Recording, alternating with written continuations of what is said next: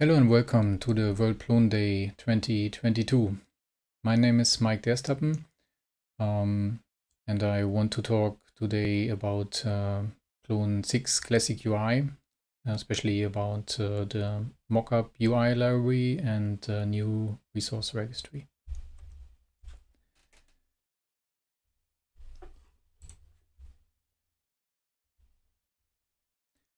What's new in Mockup? We have modern ES6 modules.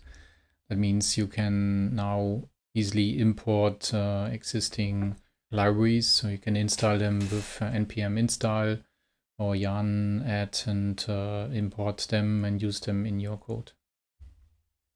Layout is now all the new Bootstrap 5, the same as the default Plone theme Bassoneta uses. The components in Mockup are no longer isolated. That means all the style sheets and CSS are directly affected from your CSS and from your theme, which makes it easier to customize. We have a new TinyMC version. Right now it's the version 5, and TinyMC just released version 6, which will be probably coming soon.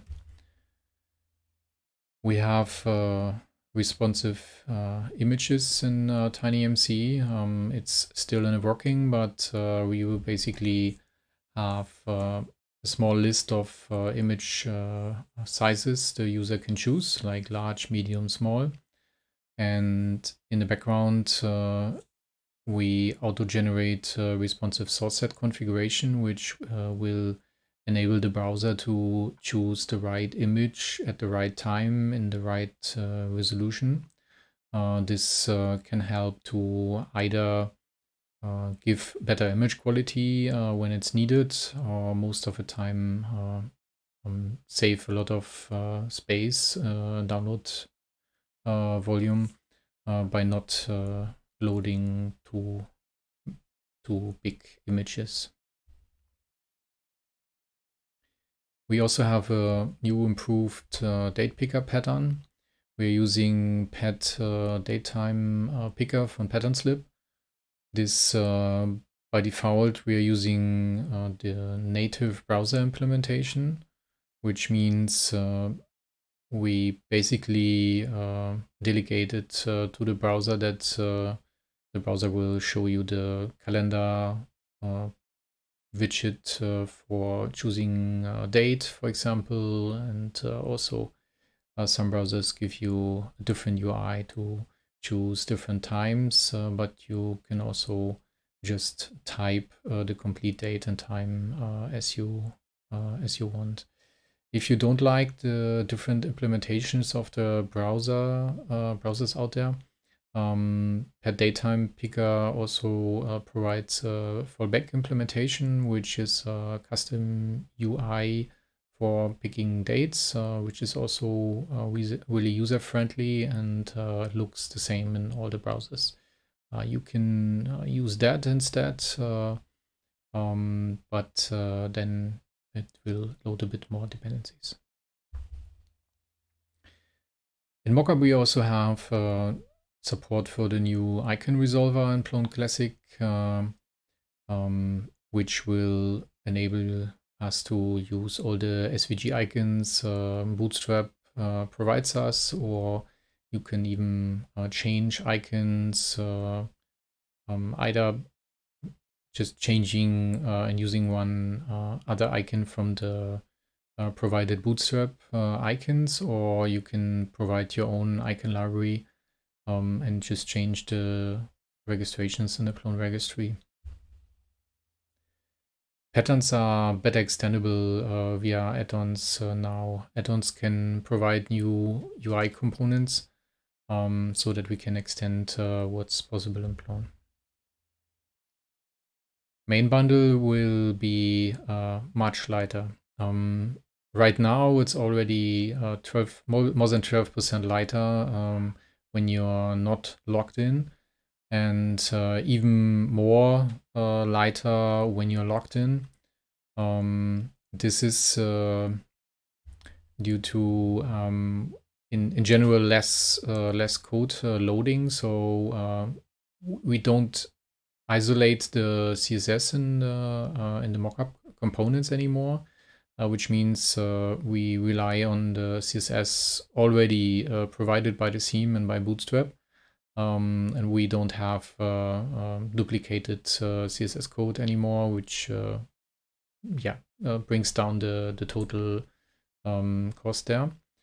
And even more important, we only load what's needed at a time, which means when you're going on the front page and you're logged in, you're not loading the TinyMCE or data tables dependencies because you don't need them.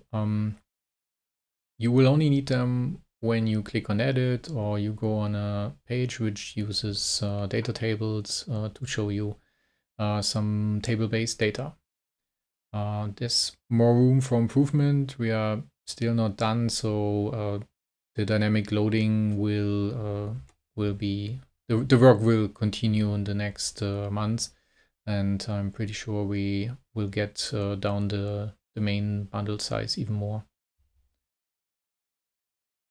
We have a new resource registry. This is how it looks. The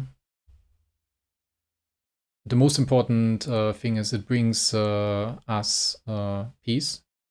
So no more require.js yelling at you because you put some JavaScript in your theme or in your template, or you try to register, but for whatever reason require.js was not happy with your code. So this is gone. I think this will make many people happy. We use more robust bundling now, so no shaky bundling of JavaScript or CSS in the browser anymore. Bundles are created outside of Plone. So we're using standard tools. Webpack, you can also use Rollup or Read or other tools, or no bundler at all.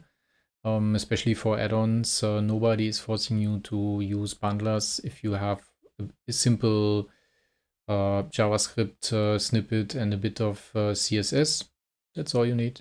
You can ship it. You don't even have to register it if you just include it in your template, if that's what you want. Everything will work just fine. In Mockup itself, we're using Webpack, and also in Pattern Slip, the sister UI library, Webpack is used and recommended there. There are only bundles now in the resource registry to be registered, which means we don't have the resources, the single resources anymore, because we are not bundling anything in the browser. So there's no need to register all the single resources. Who knew the old resource registry, the options you have here, they're basically the same. Some are gone.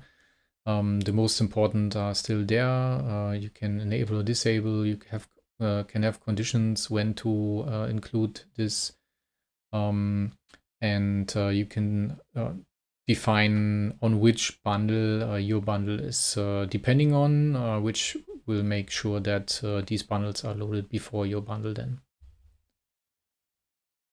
The new registry control panel is more robust and should not break as bad as in Plone 5.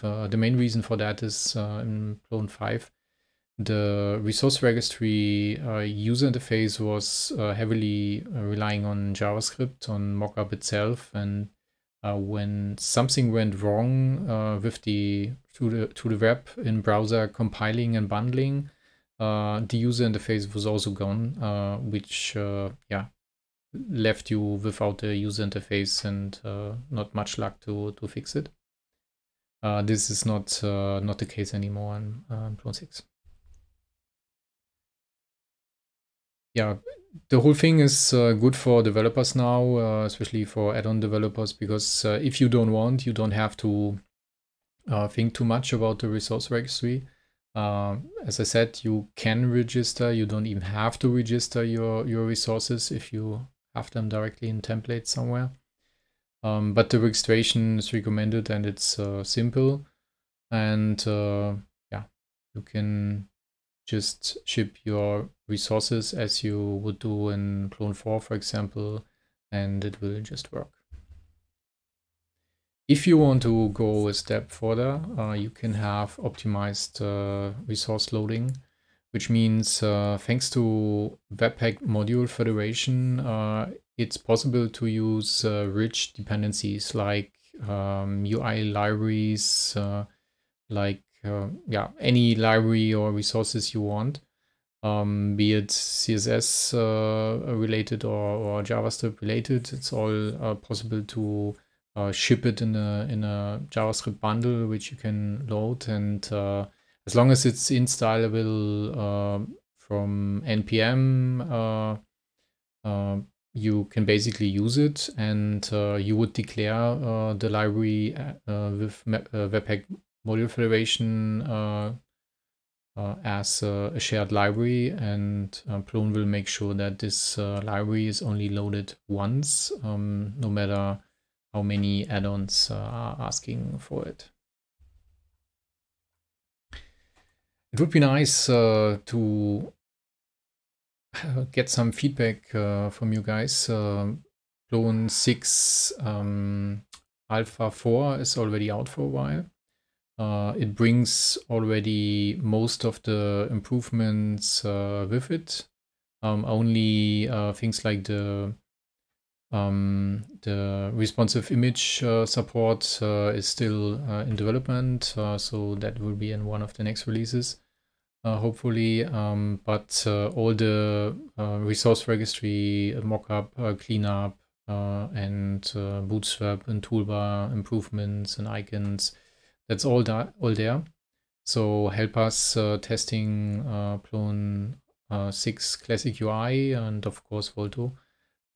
Just try it out and give us feedback as soon as you can, so that when Plone 6 Final comes out, we have everything sorted out. Thank you, and have a nice World Plone Day, and greetings from Romania. Wait, one more thing. We have a new documentation for Mockup. This is the auto-generated documentation from all the Mockup patterns. You can inspect and test different Mockup components here. For example, the data tables pattern, you can play around with it. For details, you can check out the data tables documentation for the options you have there. You can have the related items. For example, they are heavily used in Plone, so you can choose